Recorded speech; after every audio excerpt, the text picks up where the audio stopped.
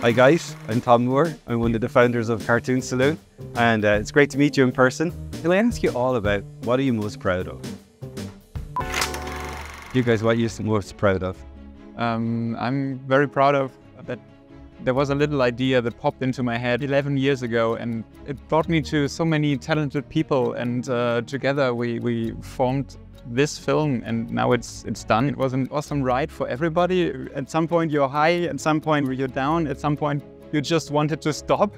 When you come to the university in the morning and everybody else is there and giving their best, and there's a new puppet or a new piece of music, a new set, it's just amazing, and it keeps you going and going and going. With the year, what are you most proud of in SEINE'S TEARS?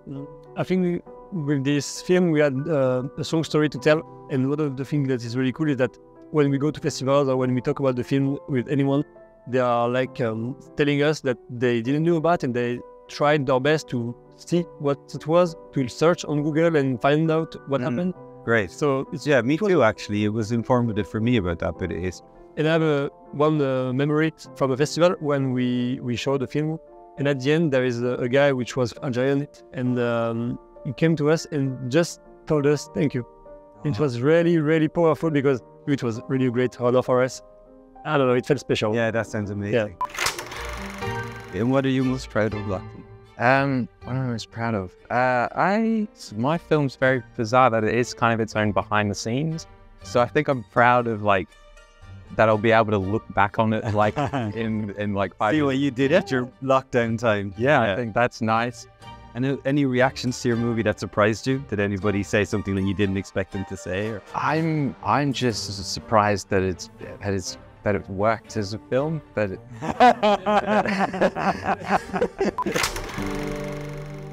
So, what are you most proud of in your movie?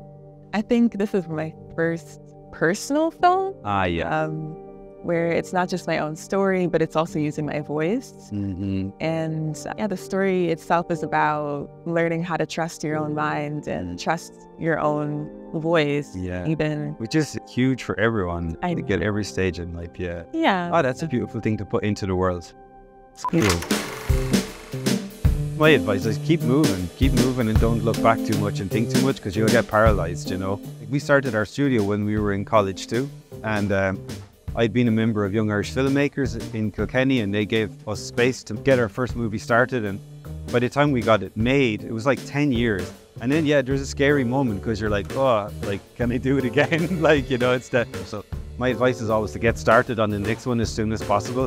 Don't let that pressure build up for too long. Like, if you're already it's like chain smoking, you know, you have to light the next one up to put in the previous one.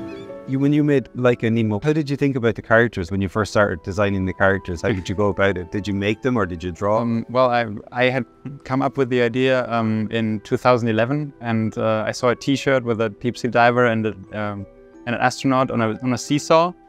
Then years later at university, I met Sebastian, and I had some ideas for the characters, and he put it into these beautiful designs.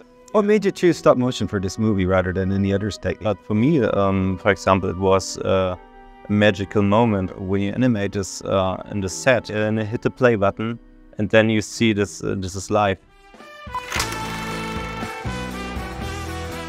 For the SEINE'S TEARS, you seem to have a slightly stop motion feel to your character design. How did you approach the character design at the beginning? We knew that we had a story and a subject that was a little bit tough, so we wanted to search in this stop motion aspect. It's more easy to watch, I imagine, and we really liked it, so we were trying to get influences from the stop motion, of course, like for example, My Life I'm Zucchini.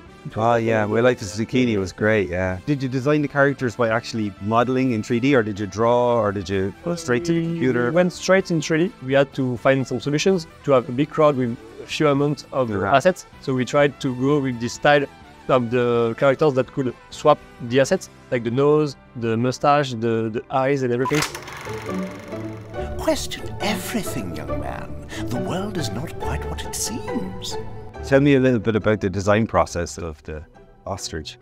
Yeah, so for me, for some reason at the start, I'm thinking about design, but I'm also thinking about how big they're going to be in the real world. So for this film, I made them smaller than I previously did, about this big. and then like made the head bigger. And I guess that's important, is it? Like to decide the size, because it's going to dictate the detail of the detail, and then the scale of the textures and materials that you're using look differently at different scales that you're using. So yeah, it's a very important thing. It changes the whole look depending on how big I guess your sitting room was a no-go area while everything was set up. Like, oh yeah, for somebody touched 10 months, somebody knocked something over or something. Yeah, and because there was two cameras, there's one camera shooting a monitor and then another camera, there's like this like dead zone that you can't go anywhere near. Like, wow. So yeah. Wow, so you shot it all in your sitting room? Yeah. When I was really young, like before I started going to school, I used to have nightmares. How about you, Olivia? Is your technique different? Do you storyboard it at all, or?